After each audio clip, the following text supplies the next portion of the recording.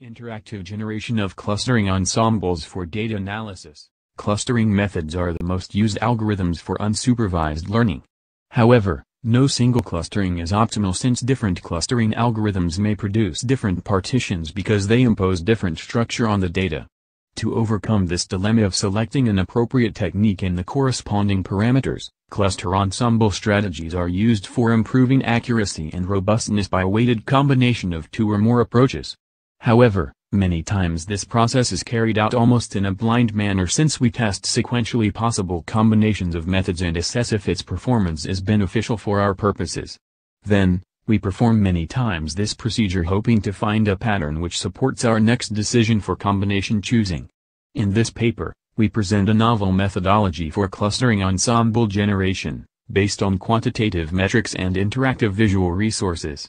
Our approach allows analysts to display different results from state-of-the-art clustering methods, analyze their performance based on specific metrics and visual inspection, assign interactively weights to set their contributions on ensemble based on analyst requirements, and manage, create, store, compare and merge clustering ensembles.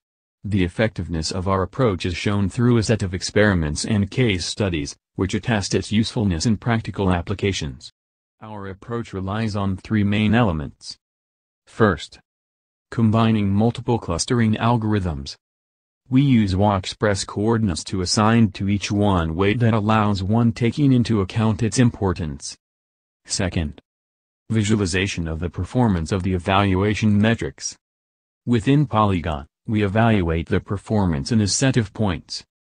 Then, we make an interpolation to explore the entire space.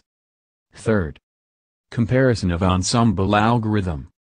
We use multidimensional reduction and a star chart to compare the results of the ensemble. Case study. For this case study, a data set called seeds was taken into account, which contains measurements of the geometric properties of grains belonging to three different varieties of wheat, Rosa, and Canadian, 70 elements each, randomly selected for the experiment. Each one of these wheat grains counts with 7 attributes. We apply a set clustering algorithm to the dataset. In this example, G means birch, SOM, spectral, GMM, agglomerative. Then, we chose the ensemble algorithm that we want to apply. In this example it is a majority vote. We can interact inside the polygon to find the best configuration. Save the interactions that we make. We select the ensemble algorithms that we want to compare. In this case, it will be 2. We click on this button and compare the results of these two ensemble